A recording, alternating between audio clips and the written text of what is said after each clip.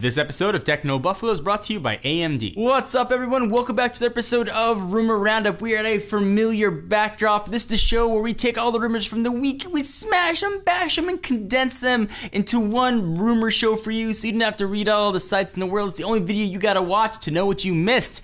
This week, we're gonna talk about Apple and Samsung being the very best frenemies in the world. Some Galaxy Note 3 shenanigans are going on. Verizon folks might finally be getting the HTC One of their dreams, and an iPhone 5S. We might know a little bit more about what it's going to have. This is Rumor Roundup. I'm your host, John Rettinger. Let's go ahead and get started.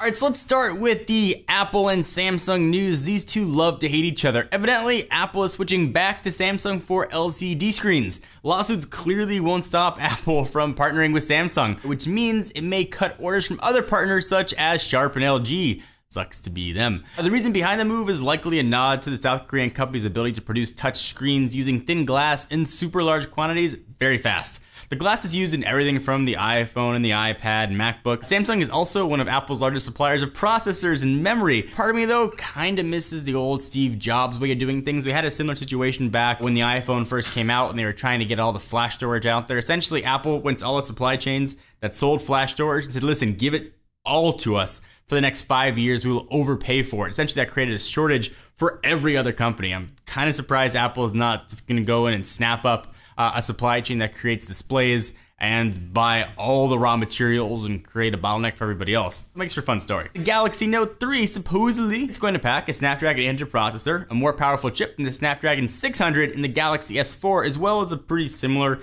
13 megapixel shooter. The news was first reported by ZDNet Asia, which said that Sony's next Xperia smartphone is also going to offer a Snapdragon 800 processor. The quad-core chip will launch with speeds up to 2.3 gigahertz, although it's totally unclear if Samsung's going to use that clock speed. That's just crazy speed, but Samsung does love to win, at least on spec, so should be interesting.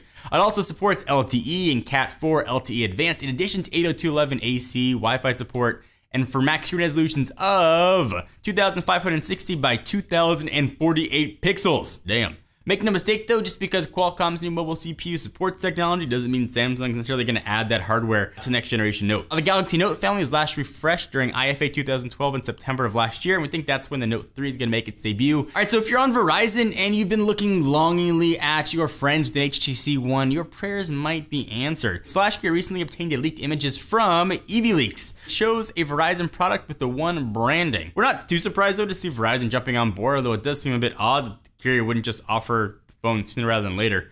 HTC One, though, is reportedly set to launch on Verizon early summer, which means we might see it pop up really any week now. Another phone, dubbed the T6, could launch in the fall to replace the Droid DNA entirely. So we largely believe that the iPhone 5S can look the same as the iPhone 5. That follows Apple's historical release pattern, and it's probably rather expensive to totally retool machines to create a new brand industrial design every stinking year. So a new rumor out of China suggests that Apple will decrease the bezel around the screen so that it fits closer to the sides of the iPhone, similar to what you see on the iPad mini, which for me is awesome. The story first popped up from Wei Fang Network, which also said that Apple plans to increase the number of pixels in its screen from 730,000 on the Retina display to 1.5 million pixels. We're gonna know all this information very soon. Apple's WWDC kicks off in June, and we expect we'll hear much more about iOS 7. Software that's going to power the next iPhone, although we believe the device won't launch though until early fall. But whatever they announce, we will be there live to show you everything that's coming. So of course, stay tuned to Techno Buffalo. We take a minute to thank our friends and sponsors at AMD.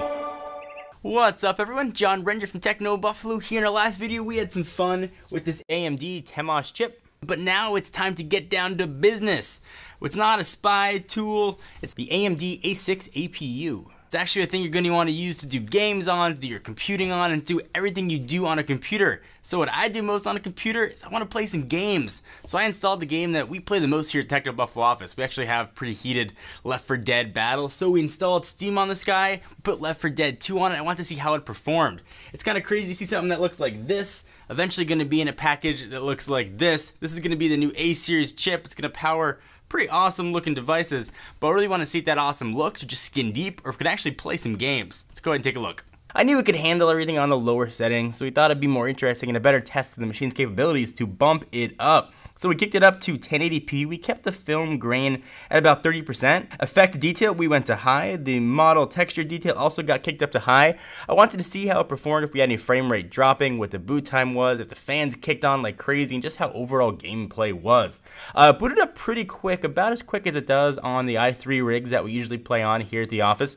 We didn't really see any frame rate dropping at all. It was a very pleasant experience. In fact, after a few minutes, I forgot that this monitor was plugged into a computer that looked like a spy equipment. It just worked really well. We didn't have any sort of loss. The gameplay was smooth. The fans barely kicked on, and the whole experience was eerily quiet. We came away really impressed with the performance, especially for something that's still in pre-production form. And if it can handle 1080p gaming, it can obviously handle the rest of the stuff you're gonna throw at it. It can handle your Photoshop, your Microsoft Office, your email, video watching, whatever else you wanna do, it'll rock it. So what's the final verdict here? If you're looking for a new computer and if you're shopping when you are fortunate enough to have the A series on the market, you're gonna owe it to yourself to take a look. It represents a really great low energy consumption, really portable option. It doesn't sacrifice any power that you get with other mobile processors. So keep a close lookout for these systems that are just starting to come to market. Step aside from the rumors for a minute to remind you about another show we got going on another YouTube channel called The Tech Feed, where I host a show called Tech Known Buffaloes Driven. We cover all the news from the world of cars.